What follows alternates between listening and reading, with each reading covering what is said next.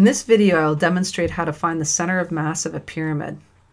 This is a picture of one of the famous Egyptian pyramids, which is essentially just a square right pyramid. That means the pyramid has a square base and the apex is directly above the center of the base.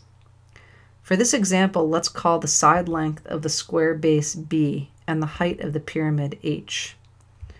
Notice that the pyramid is symmetric about its central axis, so we know the center of mass is somewhere along that line.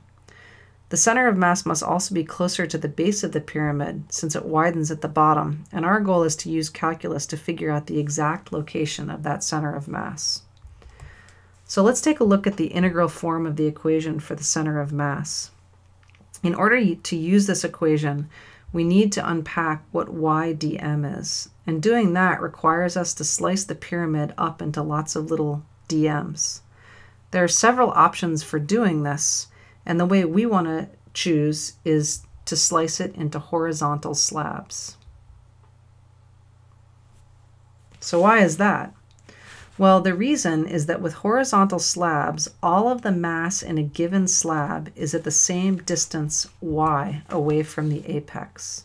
So if you look again at the center of mass equation, all that we need to do is determine the mass dm of a slab at a distance y from the apex.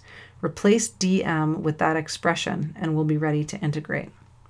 So the first key thing to note is that the ratio of the total mass of the pyramid to the total volume of the pyramid is the same as the ratio of the mass of a slab to the volume of that slab. Rearranging that equation, we have this. Now the volume of the pyramid is equal to 1/3 times the product of the area of the base and the height, or 1/3 b squared times h.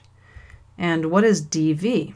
Well, that's the volume of a slab, which should be equal to the area of the slab, or s squared, multiplied by the height of the slab, which is dy. The last thing to notice is that the side length of a slab depends on y, or the distance the slab is away from the apex. If you compare the big pyramid with a smaller pyramid that has base length s, you can see that these are similar, so the ratios of base length to height should be the same for both. This means that you can substitute y over h times b for s, and then simplifying, you get this expression for dm. Finally, it's time to make a substitution back into the center of mass equation.